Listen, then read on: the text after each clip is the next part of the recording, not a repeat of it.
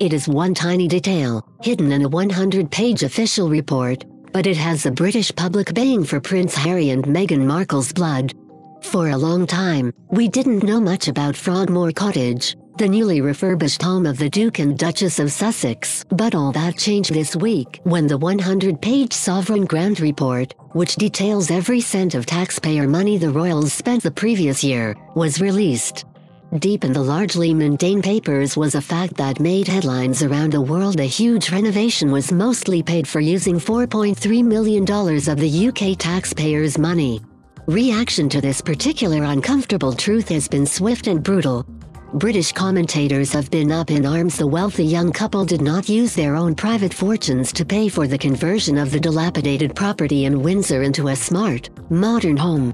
The Sussexes have paid for fittings and fixtures and are said to have spent about $450,000 of their own dosh on that. According to a poll done this week by Good Morning Britain, 87% of respondents thought the taxpayer shouldn't have been made to fork out for the Frogmore renovations. Royal commentator Robert Jobson tweeted there were calls for a full parliamentary inquiry into royal spending after the release of the accounts. For Harry and Meghan, who are fashioning themselves into global activists, this lavish lifestyle enjoyed on someone else's dime seems to undermine the sincerity of their campaigning, with some calling it their biggest mistake yet. Supporting veterans has been a key cause of Harry's. Republic.org CEO Graham Smith pointed out on Twitter the Sussex's Frogmore bill was equal to the cost of building a centre to help returning Royal Marines suffering from PTSD.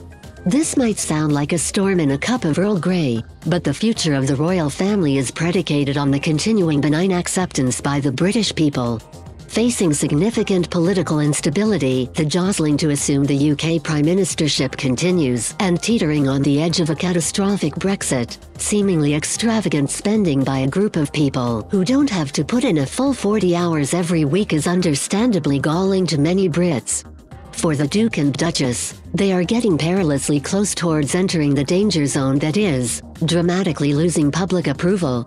It has already been a bruising year for their public image, from the former Suits star's highly controversial six-figure New York baby shower to their decision to keep the media in the dark about their son's arrival, to then eschewing the usual mass media call.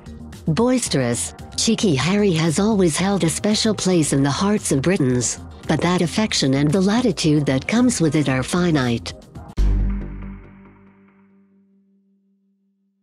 He and Meghan reportedly have plans of becoming roving, international ambassadors. However, the global adoration they enjoy will be substantially undermined if they are perceived at home as Marie Antoinette-esque figures who just happen to be handy with a hashtag.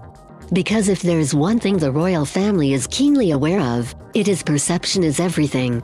In 2008, during the GFC, the Queen was said to be concerned Prince William's girlfriend Kate Middleton seemed to spend her time popping off on jolly jaunts to ski or top up her tan in Mustique. Sensitive to Her Majesty's suggestion, Kate went off and found herself a charity to join, Quick Sticks. While the Queen might spend $726,000 a year on booze, she is keenly sensitive to the prevailing public winds. Late last year, Prince Harry nabbed the #1 spot in a YouGov poll of most popular royals, with 77% of those polled hailing the Invictus founder as their favorite Windsor. The Queen came in second and the Duke and Duchess of Cambridge third and fourth. Yet as of today, Harry has slipped into second position. Sure, that is not a huge drop, but this sort of downward trajectory sets a worrying precedent. Prince Harry is worth about $54.4 million thanks to inheritances from Diana and the Queen Mother, while Meghan reportedly has about $6.9 million in private wealth, according to the Evening Standard. In hindsight, it seems stupefying they didn't predict the public reaction to letting Crown funds pay for their Frogmore move, and in coming months, with a disgruntled public and a PR war to fight on multiple fronts, not putting their hands in their own pockets might seem like a false economy.